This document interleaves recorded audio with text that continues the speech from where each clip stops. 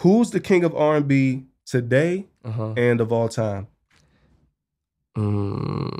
But you won't pit Michael Jackson to R&B, right? Because he was pop.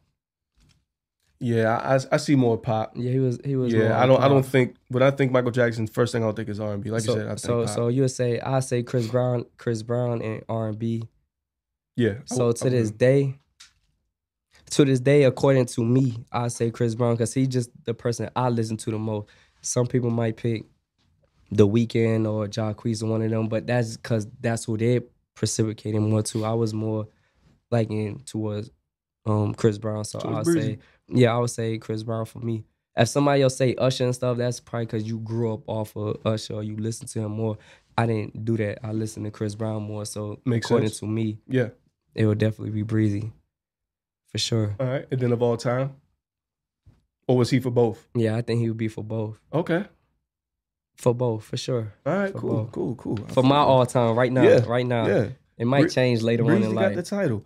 Well, let me ask you this, because I actually saw this on Twitter since we're speaking of Chris Brown and you mentioned Michael Jackson. Someone said Chris Brown could have been as big as Michael Jackson if not for the distractions. Do you agree with that? Nah. You said no? Mm-mm. Why not? I don't know. Michael Jackson had distractions too. But I feel like, dang, the music Michael Jackson was putting out is so timeless. Like, he was way back then, but I remember. Michael Jackson didn't indulge in the distractions as much as Chris Brown did. At least not at such a young age, like drugs and stuff. Nah, but it was just like different things he was going through at being a young age. It probably just wasn't too much on the media as Chris Brown's type of stuff was. But I feel like he went through a lot of distractions, and then being young inside that type of game, like I know that was a lot of distractions from then. Oh yeah. Billie Jean tried to get him caught up. Nah, for sure. But I would say as far as the music, Michael Jackson had timeless music. Like, literally. I knew when I was a kid, I was listening to it. Then I see my nephews, like, it's just something about him, like people just draw into. But his music is like, it speaks for itself. It definitely does. That it does. Real quick, I'm gonna give my answer for King of R&B of today and all time. Yeah, who you think? So today, shit, I don't know. I want to say The Weeknd only because of the Trilogy album. That's like one of my favorite albums of all time. The Trilogy album. Mm-hmm.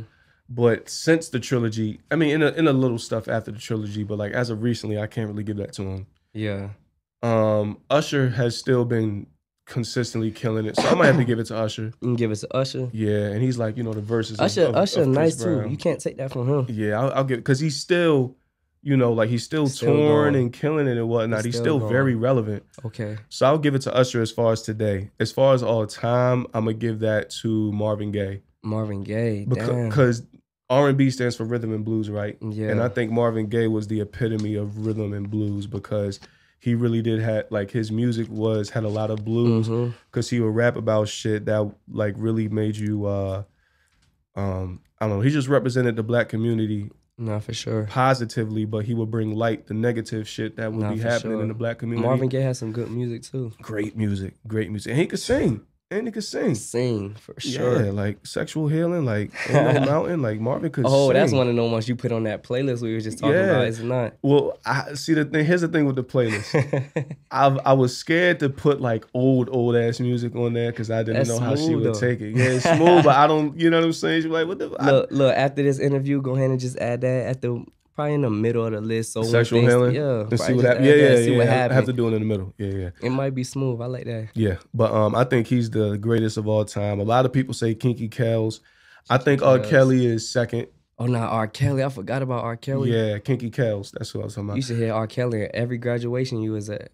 Cookout, all that shit. R. Kelly was a fool. Yeah. Wait, are you talking figuratively or literally? Are you talking about his music was good or you saying he was a fool? Nah, like, his music. Okay, his music was that was the other person that, like, that man could tell stories. He didn't even know how to write music.